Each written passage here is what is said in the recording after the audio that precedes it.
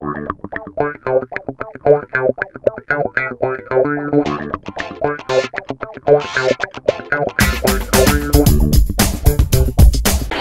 think it's super important to have a movement and a way to band all these female creators together.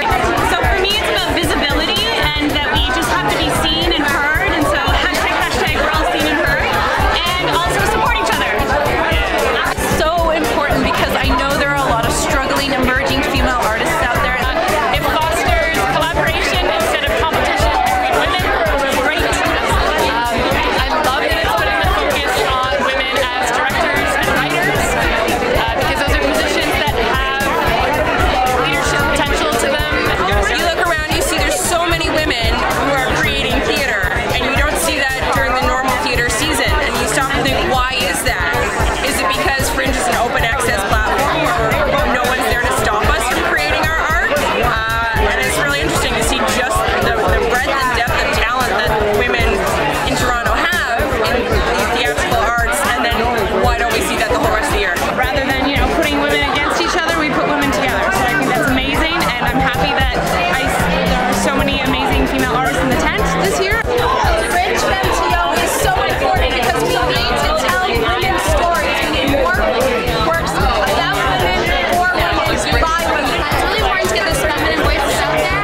As women, we're often like trying to act like men so that we can get less and kind of dismissing what makes us girly and what makes us lady. Yeah, it's putting the spotlight on women, and that's just something that I don't think is happening often enough. So I really appreciate it, and it really forms a sense of community as well. I think the hashtag of it and promoting women in general is that often men take over.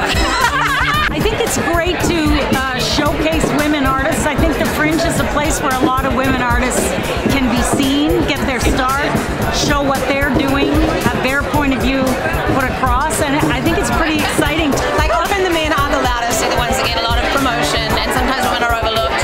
So banding together to create something and to promote each other I think is very empowering.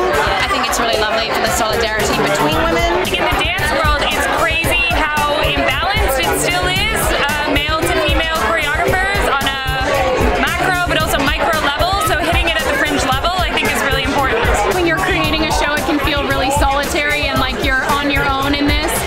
And so to know that you have this army of amazing women behind you supporting you makes it feel a lot less daunting. Because for the last 20 years there hasn't been more representation of women in theater. The stats have remained the same since the 90s.